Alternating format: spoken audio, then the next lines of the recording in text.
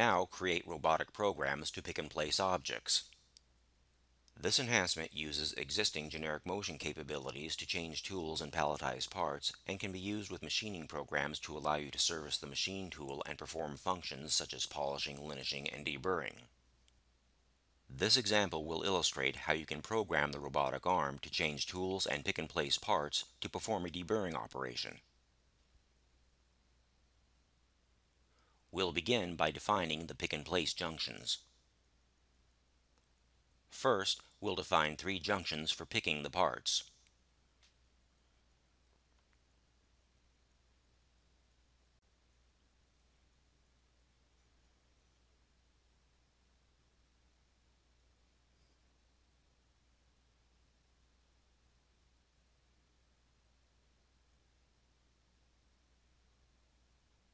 Then we'll define 3 junctions for placing the parts.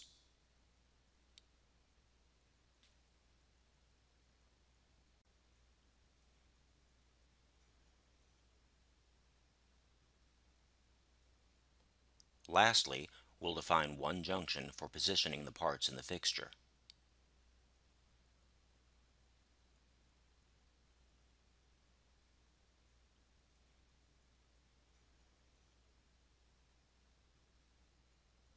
Next, we'll define the machine components. Machine components associate the picked junctions with the corresponding parts.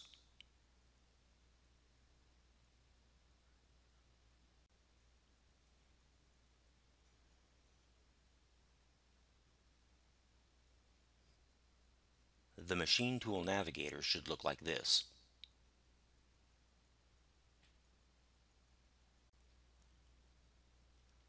Now we can create the robotic operations.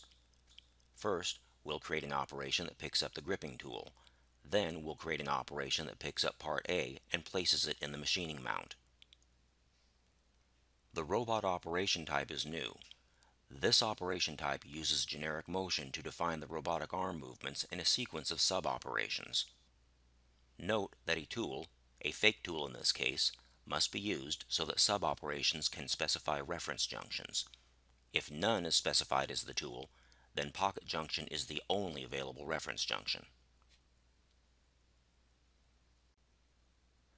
The first sub-operation defines the initial robotic arm position. The robot pose target move type allows you to jog the robot using the sliders or to select a named pose inherited from the parent program. The second sub-operation positions the spindle junction near the tool to be picked up.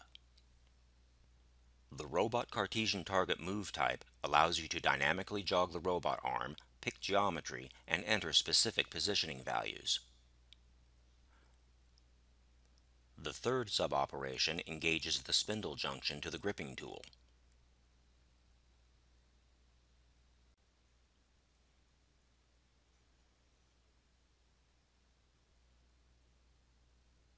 Next, we'll create an operation that picks up part A and places it in the machining fixture.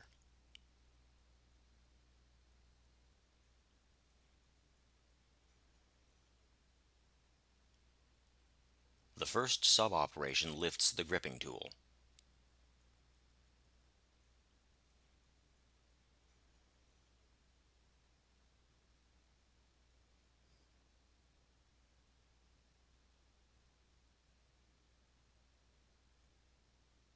The second sub-operation positions the tool near the mount junction for part A.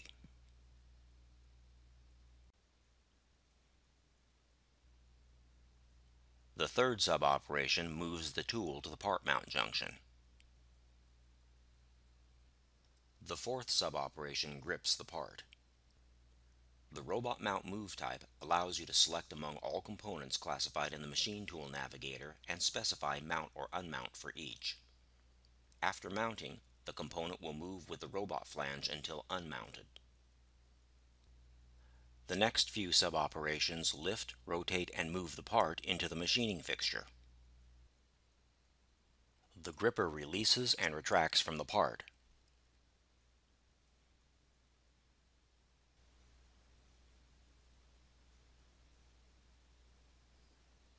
The tool then returns to its home position. This completes the operation that picks up part A and places it in the machining fixture. The machining operation can now be moved after the part mounting operation in the program order view. Next, we'll create an operation that lifts part A off the machining fixture and sets it to one side. The first three sub-operations pick up the gripping tool and align it to the part mount junction.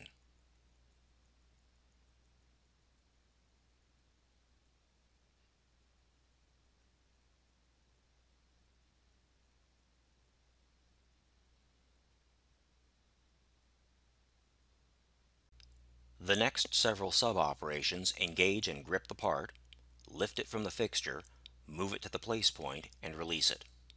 The tool then returns to its home position. You can now create the program for Part B by copying and editing the Part A program. In the Part B program, double-click to edit the copied operation.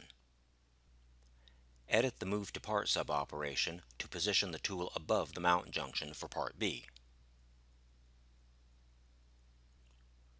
Edit the Engage to Part sub-operation to move the tool to the part mount junction.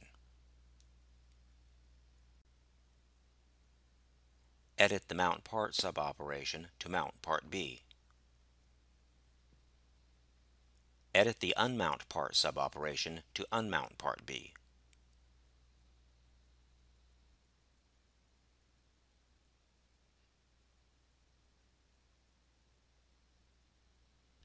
Edit the remaining sub-operations for Part B and Part C in a similar manner. Generate the tool paths and simulate the machine.